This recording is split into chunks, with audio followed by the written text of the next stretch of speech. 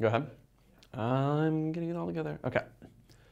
I'm Louis Fertel, a Jeopardy loser whose sexuality will never be phrased in the form of a question. And you're watching The Snap, the show that thinks every TLC show should be called 0 Emmys and Counting.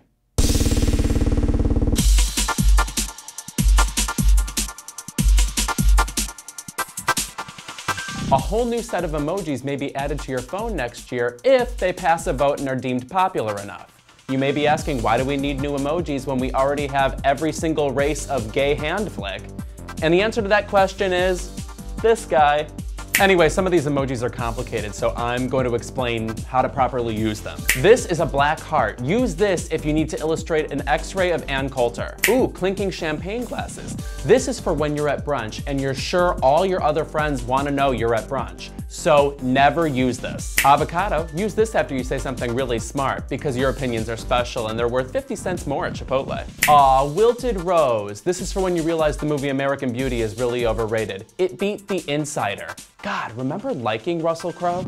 Or use the wilted rose when you're watching The Bachelorette and they eliminate the one contestant who had any light in his eyes. An owl, use this if you need to draw Maggie Smith really quick.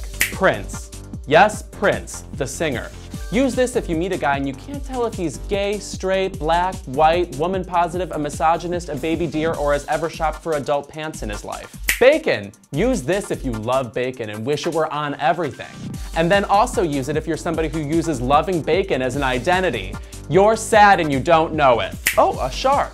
Use this if you want to name animals that have proven themselves to be more compelling performers than Katy Perry. Potato, use this if you need something in the shape of Brad Garrett's head. The call me hand, use this if you're somebody who leaves voicemails. Let's never meet. Come back to hitfix.com every week for new full-length episodes of The Snap. And be sure to check around every single day for shorter versions of The Snap, because the original is so long and undigestible. You all have no attention spans, you sicken me. This has been The Snap, the show that thinks gayness is like a Twilight Zone episode where everyone calls you sassy, but they're just boring.